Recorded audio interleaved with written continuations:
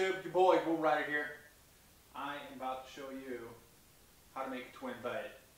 I made one of these beds already for my son. So that was a proof of concept. It turned out great. So now I'm going to make another one. So check it out.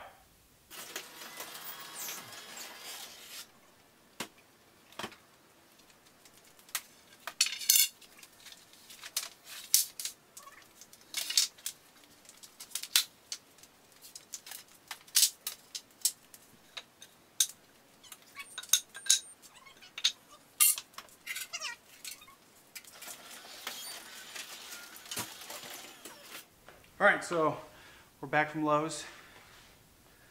We got the goods. Now, like I said before, I've already made one of these beds, so I knew exactly what lumber I needed to buy. I did that because Lowe's has this awesome app that tracks all your purchases. So I knew exactly what lumber I needed. I had very little scrap after I made the first bed. So I'm going to go change. And then we're going to get started, see what we knock out today. It's already 4:30.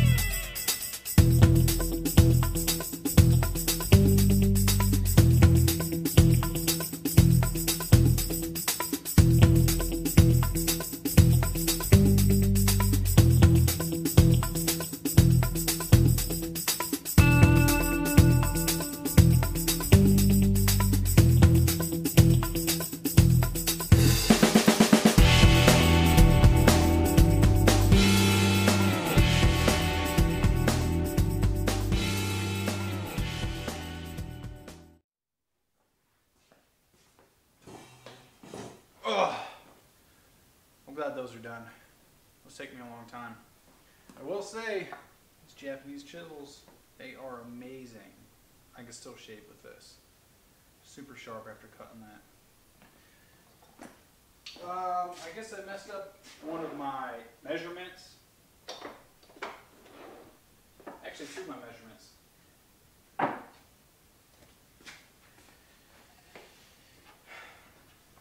This was supposed to be 5 and what was it?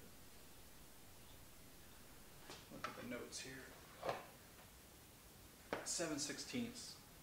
Well, it turned out to be another 16th ahead of that, so 5.5 inches. So after cutting all those and seeing that my test board and this board is the same size as all the rest of the boards, both width and thickness, I had to go back and cut them all again because this wasn't tall enough. Also, it's supposed to be 3/4. I guess that's what I get for using a cheap caliper, because there's a bit of a gap there. And the other bed that I did all by hand, I didn't use anything like that. I didn't have a whole lot for tools, so I just traced each board and cut a little smaller than that. And it's a nice tight fit on the other bed. This has got a bit of a gap. Not perfect, but I'm not professional. And the other one's super tight fit. I ended up actually bruising the edge of the wood on the corners here to get the slide in. Not too bad. Like I said, I got them all cut, all mortised out. It is 6:15. I'm pretty tired already. But I'm not going to quit. I'm going to keep going. I'm going to get everything ready to piece together. I'm going to get everything cut and ready, and then tomorrow we'll go into actually assembly. You'll see the finished product. And I was surprised from my first bed how sturdy it actually was. My sons will have these beds forever. I'm not making them another bed. They're not making another bed. I think they'll last forever. I think their kids will be sleeping in it, and my great-grandkids end up sleeping in it. Well, unless they sell it for crack or something like that. Anyways, it's a good bed. I am going to make a SketchUp file of this bed because I'm so impressed with it. And I'll make that available somewhere below. You'll see it. So here I'm cutting the top and bottom pieces for the headboard and the footboard, and then I gotta cut all the little rails that I'm gonna put in there. I don't know why, but 7 seemed to be the number for the material I had from when I made the first bed. So there'll be 7 on the front, 7 on the back.